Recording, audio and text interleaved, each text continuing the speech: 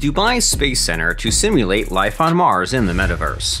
Mohammed bin Rashid Space Center is developing a mega project to simulate life on the Red Planet in the Metaverse as part of the country's plans to build a colony on Mars by the year 2117.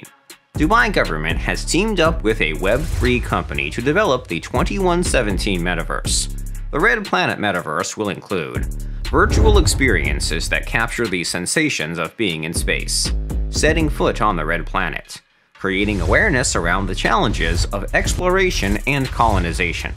The Emirates in 2017 announced progressive plans to build a human colony on the Red Planet in 100 years.